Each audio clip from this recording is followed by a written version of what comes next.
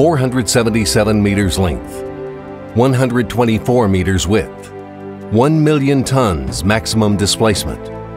This is Pioneering Spirit, the largest construction ship ever built on the planet.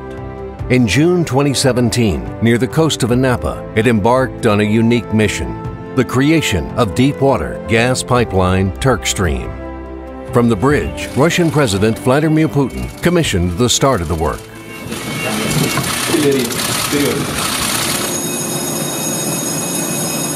For the first time ever, the Pioneering Spirit team will lay 2 large-diameter pipelines at a depth of over 2 kilometers. The first stage, the transition from the continental shelf to deep water, is one of the most difficult. In May of 2017, another pipelaying ship, Allseas laid the first 31 kilometers of the pipeline from the coast of Anapa to the edge of the Russian continental shelf.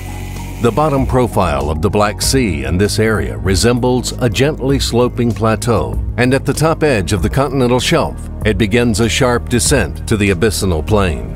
With a specially designed pipe recovery winch, Pioneering Spirit captures the end of the pipeline left behind by Audacia at the end of the shallow water pipelay campaign and lifts it onto the Pioneering Spirit's pipe welding plant. Here, in the main firing line, the crew begins to weld on additional pipe segments. Generally, the shape of the suspended pipeline between the pipelay vessel and the seabed resembles the English letter S. The steel frame, called stinger, carrying the rollers for pipe support, helps to form the S shape of the hanging pipeline. 24-meter-long steel pipes are welded, tested, and coated on the vessel and are then guided into the water over the 170-meter stinger, which is mounted between the split bows of the Pioneering Spirit. This engineering solution ensures efficient and fast pipe installation and high speed of the pipelay operation. A full-scale welding plant is hiding under the Pioneering Spirit's deck.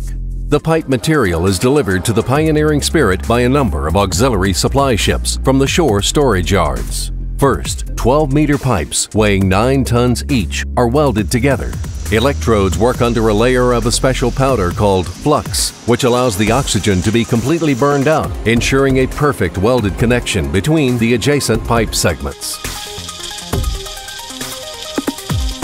After an ultrasonic seam inspection, 24-meter lengths of double-jointed pipe are fed to the main firing line.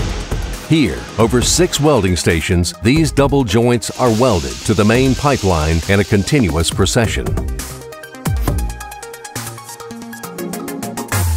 After the welding and inspection of the seam, a specially formulated polypropylene and epoxy coating is applied to the welded joint of the pipes to protect against corrosion. The pipe and the welded seam has been tested to withstand an external pressure of over 400 atmospheres. This is significantly above the operational parameters of the future gas pipeline and the conditions of the deep water of the Black Sea. The pipeline system has been designed to operate for up to 50 years and meets the most stringent international design and operational parameters. TurkStream is the first pipeline that Pioneering Spirit will lay. The 2 lines will each have a throughput capacity of 15.75 billion cubic meters of gas per year. They will link Russia's largest gas fields with the Turkish gas transmission network to ensure reliable supplies of the blue fuel to Turkey, southern and southeastern Europe. The pipeline route will begin on the Russian shore near the city of Anapa and will reach the coast of Turkey about 100 kilometers from Istanbul, near the village of Kiyakoy. Gas is scheduled to flow through the pipelines by the end of 2019